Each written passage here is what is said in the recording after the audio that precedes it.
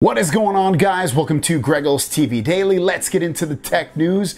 First story of the day is about the Microsoft Surface Duo phone. That is Microsoft's dual display Android phone that was supposed to come out maybe like a month or two ago, and then it got delayed. We heard until like October, and then we heard recently that it's going to come out in July.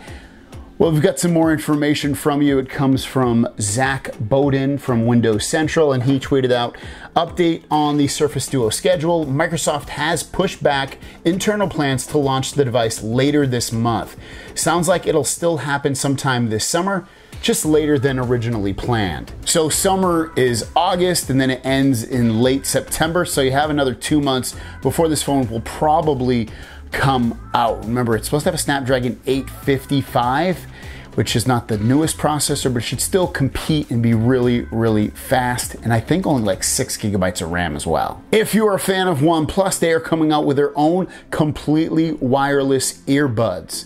Now, this is official information because OnePlus has tweeted out saying, now you know the name. See our first truly wireless earphones on July 21st, OnePlus Buds, and they could potentially look something like this, which they have a really, really long stem, at least compared to other earbuds out in the market. Today, they look similar to what the Apple AirPods. Maybe they'll be great for when you talk on the phone. Maybe they'll have amazing sound. So I have high hopes for them though, based off of OnePlus's other products. Next up, if you're interested in the Google Pixel 4a, Google actually leaked it on their Canadian website, and this is going to be what it looks like. This is a high quality render of the phone. On the back of the phone, you see the camera module in the top left, along with the fingerprint sensor smack dab in the middle towards the top. The colored looking, kind of bluish button, volume rocker below that. And then on the front of the phone, on the top left, there's no notch or anything. You just have a little camera cutout in the top left, which potentially might be the best place to put it to get out of the way of, it catching your eye. But yeah, this is going to be the Pixel 4a, and it looks like if you see the date on there, it's usually when they go into launch their phones. May 12th looks like the original date. Obviously, that time has passed.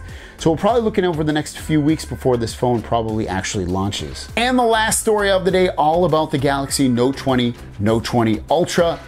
These are the camera modules taken apart, compared against each other on here. You can see both have 3 cameras and different kinds of sensors on there.